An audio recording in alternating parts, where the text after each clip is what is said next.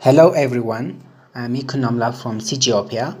Today I will show you how to install Blender 2.92.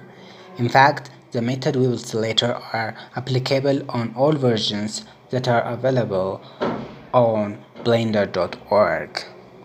So let's head to blender.org official website for the Blender 3D software. In case if you don't know Blender is a free open source 3D creation software. It supports the entire 3D pipeline from modeling to rigging, animations, visual effect, sculpting, and many more. And there are a lot of communities out there, and recently it's evolving very fast. So in blender.org website there is a blue button download Blender 2.92. As of now Blender reaches on version 2.92. It regularly updates. There are also daily builds.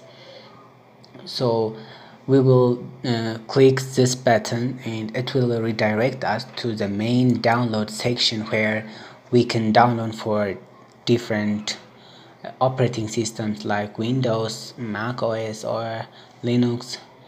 So our machine is Windows, so I'm gonna show you how to install Blender on Windows PC.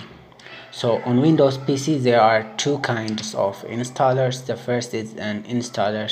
It installs directly into your local drive and as an and like normal softwares, and the portable is like you can use it from external device or any places just by double clicking the executable file.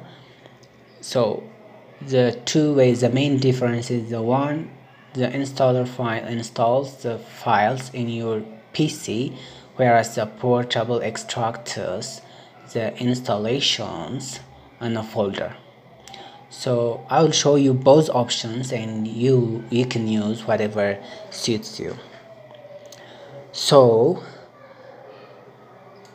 let I will download both of them and show you. First let me show you how the portable extract version. So let's download both of them, and so right click to extract the file you downloaded from blender.org that says portable or zip file. Then after it finished extracting, you will open the folder. You'll open the folder and you'll see Blender application.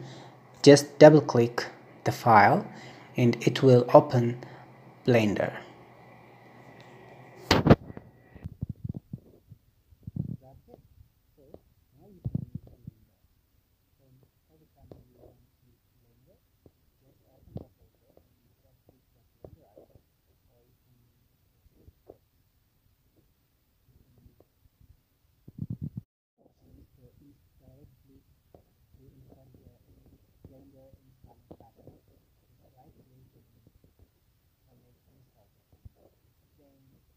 While you're doing your setup and the setup window,